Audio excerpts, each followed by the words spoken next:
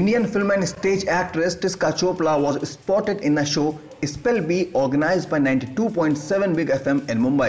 Tisca here played an interesting spelling quiz with the children of an NGO and looked excited about it. While interacting with media, actress talked about the initiative of the show and her role in it. Show का एक section है जहाँ पे मैं special tips देती हूँ parents को कि कैसे बच्चों के लिए पढ़ाई ज़्यादा इंटरेस्टिंग एक्साइटिंग बनानी है. That's called टिस्का's tips. While Tisca reformation in education is highly needed, we wish the initiative of the show to help both parents and students.